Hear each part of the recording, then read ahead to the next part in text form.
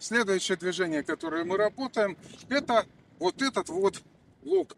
Очень коварный и, казалось бы, простой, на самом деле сложный элемент. На самом деле, если человек попытается защититься таким образом, он получает сразу же в голову удар.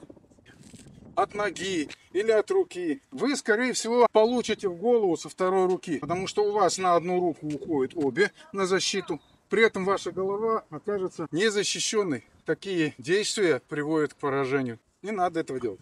Более того, многие люди, которые изучали такую защиту от ножа, погибли благодаря тому, что использовали этот прием. Если вы защищаетесь захватом двумя руками от удара ножом в живот, ваша голова остается открытой. Вас могут ударить другой рукой. Вам могут сделать очень много, несколько неприятных вещей. Например,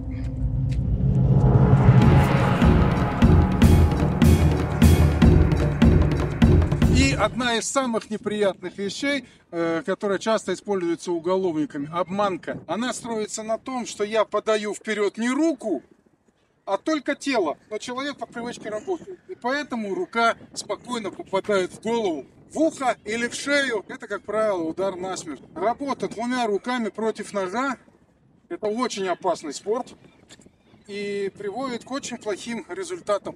Как вы видите, четко под ухо. Это будет мгновенная гибель. Я уж не говорю о том, что я держу нож лезвием к себе. Я ударил, я дернул. И он без рук. Если он попытается захватить мою руку двумя своими руками, он может остаться без обоих своих. И мне будет достаточно легко перекрыть обе его руки, после чего защититься ему буквально нечем. Я его убью. Поэтому этого делать ни в коем случае нельзя. Посмотрим внимательно еще раз на эту форму и на переход от одного элемента к другому.